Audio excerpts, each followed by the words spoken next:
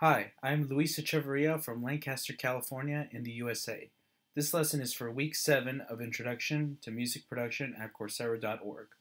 I will be teaching about the usage of the five most important synthesis modules, which are oscillator, filter, amplifier, envelope, and LFO. First one we'll be talking about is the oscillator. An oscillator generates sound on a waveform, such as a sine wave, a sawtooth wave, or square wave. Usually these are kind of buzzy type of buzzy type of sounds or very particular frequency sounds.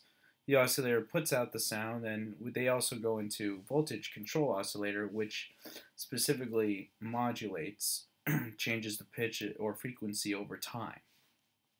Next one is filter, and the filter removes unwanted frequency. One of the most important ones that is most often used is a low pass filter, which lets low frequencies through. Third one is amplifier. It's pretty straightforward. It controls the volume of the sound over time and how it develops over time. An envelope creates a shape that runs every time a key is pressed. It also can control the main amplifier and change the amplitude over time. For example, it could you could use the envelope on other filters or other types of synth modules. The last one is LFO. It creates it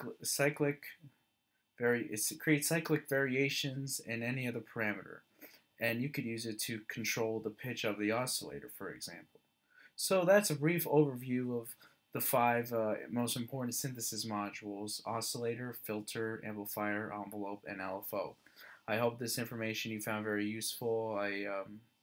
This is the last assignment. I really enjoyed this course. It really made me work a lot, and I enjoyed kind of getting more familiar with these basic aspects of engineering. So I hope to hear some good feedback from you guys. Thank you so much, and see you next time.